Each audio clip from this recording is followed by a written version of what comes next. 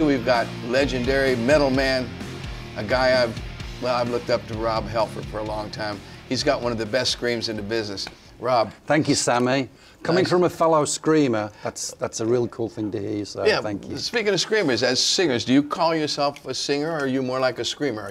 Are you offended if someone calls you a screamer? No, I mean, it's rock and roll. When you take all the labels away, we're rock and roll, man. Yeah. It doesn't offend me either, because it's part of, like I say, it's part of the deal. Trying to just get it out there, you sometimes just got to scream. So there's lead singers, like we're lead singers. Like we've been accused of having lead singers disease and all this stuff. Do you think you have lead singers disease, Rob? Do you have? I don't know. What is that, Sammy? What is the lead singer's disease? Well, that's what I wondered, what the symptoms are, because I felt like I was coming down with it a couple of times.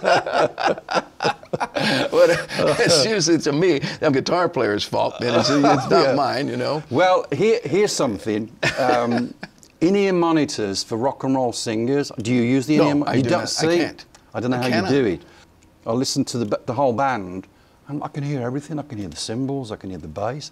These are amazing. So for me, for what I do as a singer, it really is a lifesaver.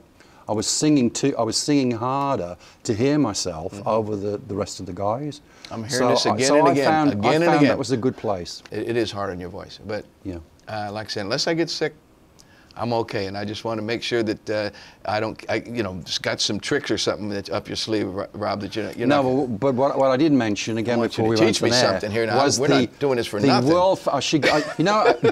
You've got your tequila, right? I need to get myself my chewing gum, my menthol eucalyptus chewing gum, and I'm also, when I go off to do a costume change or whatever, I'm sipping really, really hot lemon and honey with a little bit of ginger mixed in. See, Rob, and that just kind of strips all that stuff off you. You're a damn pro. Look at you, man. Maybe I should have quit drinking in 1986, but I've never. When I look at and again, we don't like to look at ourselves on camera, do we? But if I look at myself on old pre-stuff from my drinking and drugging days, I know when I go off stage, I'm doing a line between songs. I'm like, what the hell was I doing? See, I never did all that. So, no, I'll do a line, but not when I'm singing. Yeah, I was on that big black downward spiral, and I was doing that to get through a show, and it kind of fills me with a little bit of regret and remorse.